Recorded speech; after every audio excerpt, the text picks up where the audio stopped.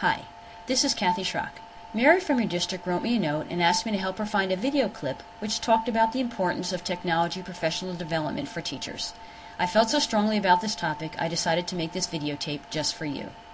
Having access to boxes and infrastructure and the internet and many applications will not guarantee that teachers will infuse technology throughout the curriculum.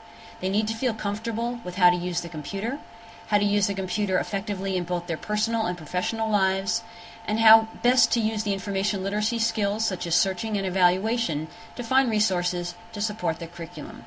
Once teachers receive the professional development in these areas, they will feel comfortable creating lessons and units that incorporate technology seamlessly, the use of the computer as a tool, which talk about copyright and fair use issues and include the information literacy skills also.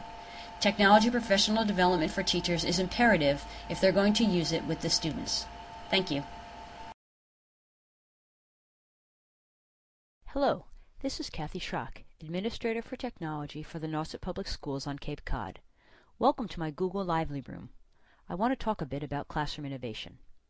My vision of classroom innovation begins with the teachers feeling comfortable trying new things and being willing to take a risk, both for their own professional growth and for the support of teaching and learning. As Albert Einstein once said, innovation is not the product of logical thought, although the result is tied to logical structure. There must be a plan, but serendipitous discovery and deviation from the plan must be welcomed. Innovation is messy.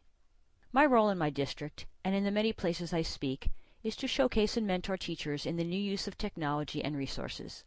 Being the terminally left-brain learner, I also give them practical ideas on how these resources can be used to support teaching and learning. However, my role then is to stand back and watch the creative classroom educators come up with innovative ideas that best meet the needs of their students. Innovation requires a basic skill set to start, which I provide for the teachers, but true innovation comes from the hearts of educators themselves. Innovative teachers provide all students with the ability to learn in the ways that they learn best.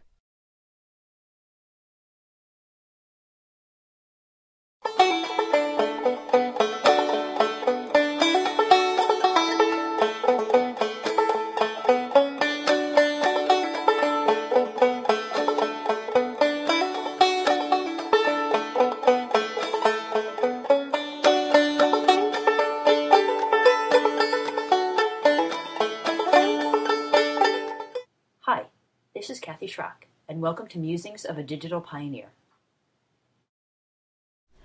I have long bristled at being called a digital immigrant. I did not grow up with technology. It grew up with me, and I was there every step of the way.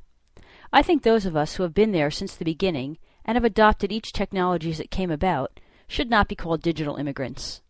I do not turn to the printed manual first, and I always choose reputable internet sites to locate information. And I do speak the correct language, and still do not accept Google as a verb. There are very few technology skills that are foreign to me. I want to be in a third category of technology users called digital pioneers. This group of users grew up as technology grew up.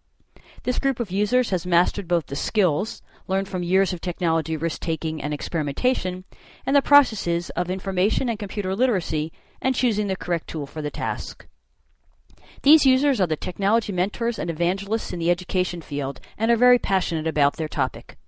They are constantly looking for new and old technologies that will support teaching and learning in a meaningful way, and they always share their findings with others.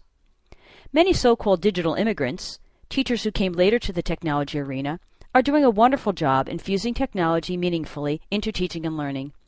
These tech-savvy educators are teaching to the current generation of so-called digital natives in ways that support these students' varied learning styles. But please, call me a digital pioneer.